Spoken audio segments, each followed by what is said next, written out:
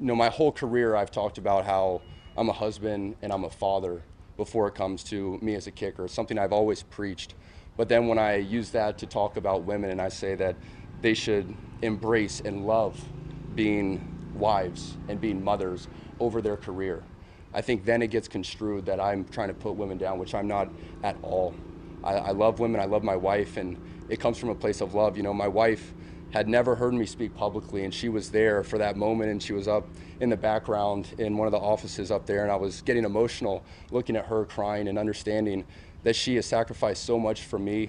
She has completely changed her life around, and she has made sure she is focused on being the ultimate wife and the ultimate mother, and I love her so much for that. And I see how happy and excited she is day to day to wake up and embrace that life. And she pushes me to be a better husband and a better father and focus on my three children and focus on her over maybe trying to be the best kicker I can be out on that field.